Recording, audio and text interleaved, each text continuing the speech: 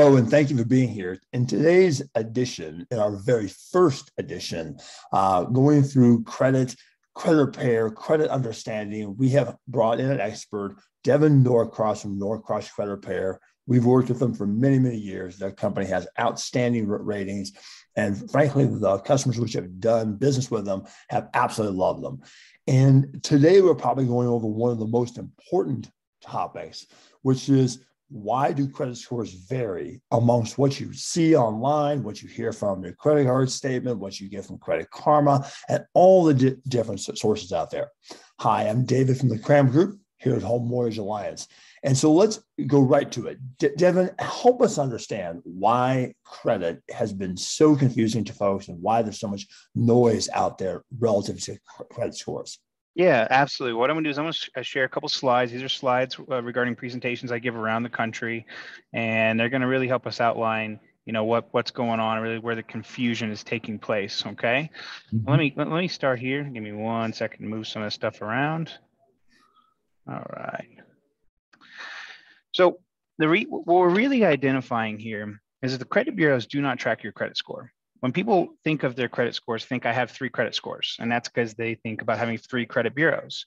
You got to keep in mind that your credit score is the combination of 2 different companies coming together, or really 4, and we'll break that down. But the credit bureau is just a data collection firm. There's lots of credit bureaus out there. The 3 largest are TransUnion, Experian, and Equifax. There's one called LexisNexis that we use frequently. A lot of landlords use that, government agencies to check, people's background history.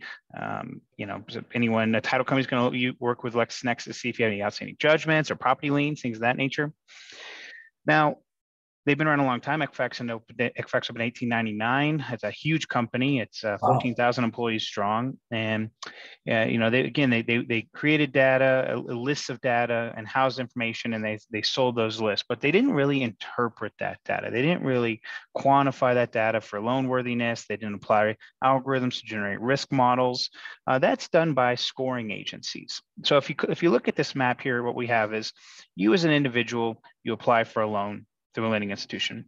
That lending institution wants to know what's on your credit, how much debt do you have, what kind of mistakes have you made, and then they also are going to ask a scoring agency to make an interpretation of your loan worthiness. FICO or Fair Isaac Corporation is who they're going to use to do that. So David, if we look at a credit report, we would see, and I could possibly bring one up, but we'll just talk about it. We would see the credit bureau data, and we'd also see the FICO scoring agency's interpretation of that data in relation to their scoring model and their credit score. Now, FICO makes specific models based off what industry you're looking for. So if you want an auto loan or a mortgage loan or a credit card, you're going to use different FICO scoring models as we see here. Okay. And your scores can heavily vary based on the exact same credit bureau, just depending on what mortgage model, or what FICO model is being used to calculate that score.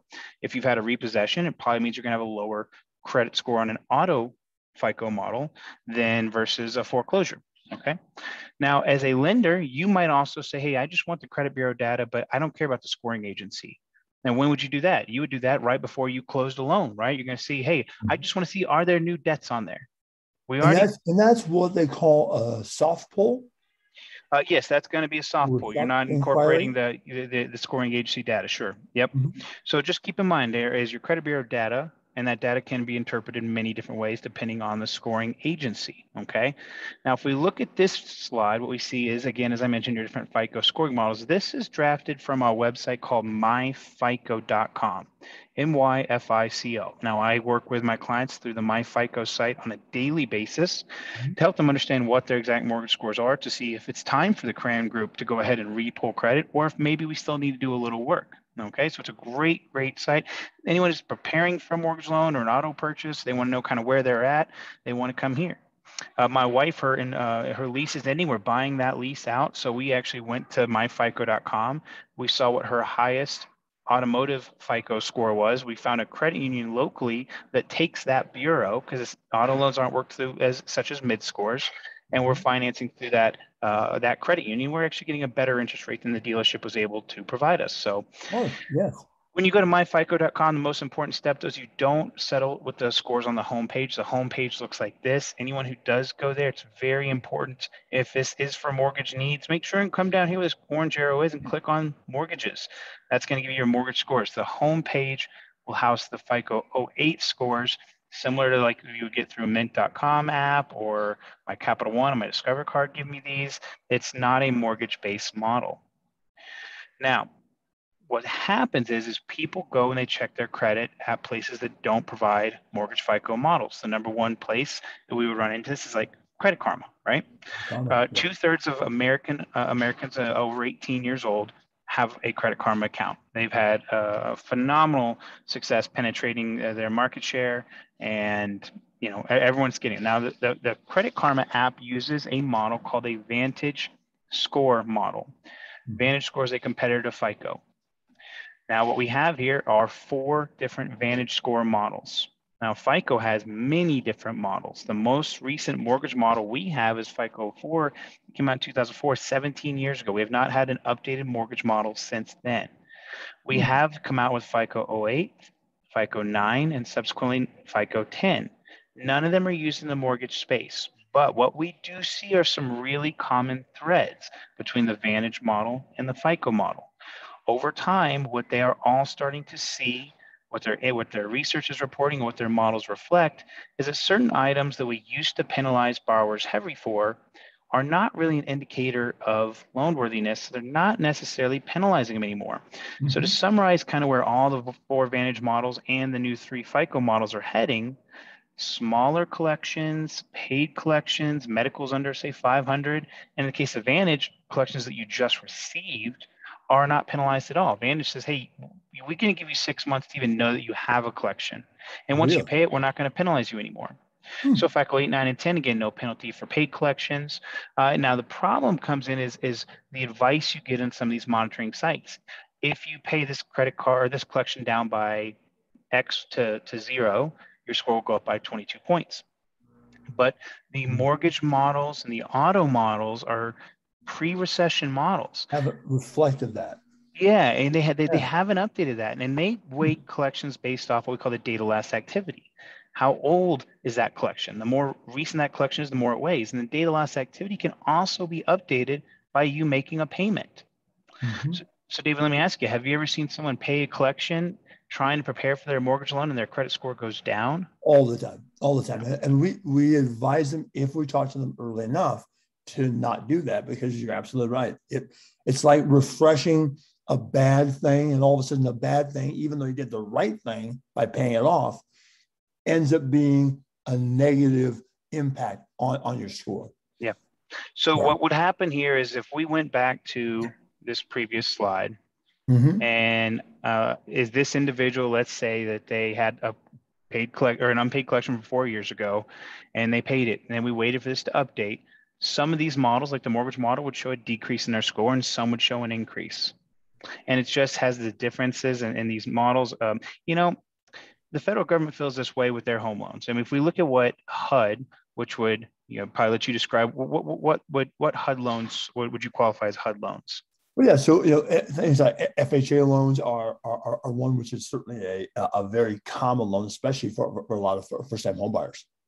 Yeah, I work a lot in rural areas. We do USDA. We've got some great veterans programs.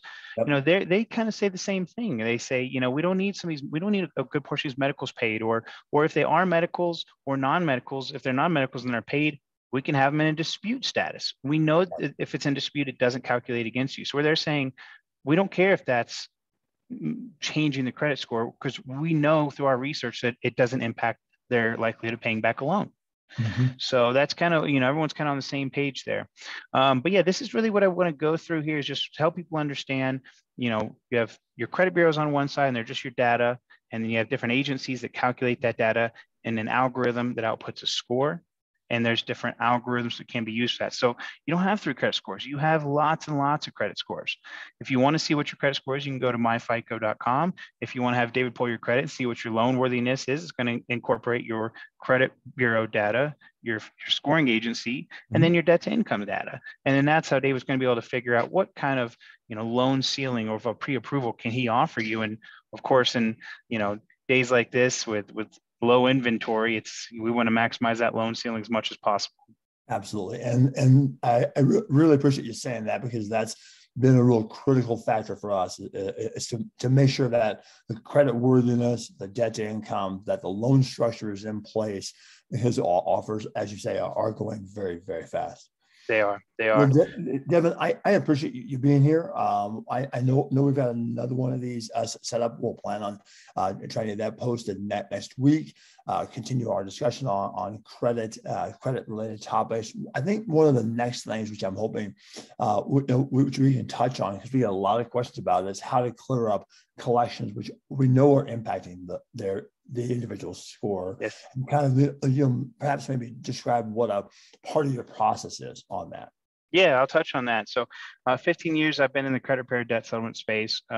We are here to help people improve their credit through whatever channels we have available to us. Sometimes that's writing letters to the credit bureaus to contest items using policies set forth by the Fair Credit Reporting Act. Mm-hmm. Sometimes that's a simple negotiation between us and the creditor, where we're asking the creditor to reduce their balance to an acceptable and a reasonable amount, but also agree to eliminate the credit reporting. There is no law that states that they have to take items off your credit report when you pay it. They just have to take the balance off. So if we can negotiate as part of our process and then remove all collection history, that's what we're going to seek to do. Yeah, because at the end of the day, if I understand it right, a collection company isn't really there to sort of beat up your credit. They're just there to get paid, mm-hmm. right? So to some extent, it sounds like you're using that for-profit motive, which that company has, to collect on those funds to help your consumer. Absolutely. So the biggest piece of advice I have for consumers is, if you're thinking about working on your credit or fixing your credit, don't do anything different. Don't stop paying any bills. Don't start paying any bills. Very true. Get a consultation. It's a free consultation. Get a consultation. Dave can get you in touch with me. There's a lot of information that is learned in that consultation that we may never need to be working clients together, but we also might bring some invaluable information to you. Yeah, and in all of our years of Stephanie and I being in this business, we have yet to find any company that responds and does as good a job as Devin's and his team do. So, Devin, I thank you for being here today. I look forward to our next credit discussion. It'll be great. I as well. Have a good day. Talk to you soon. Thanks, you too.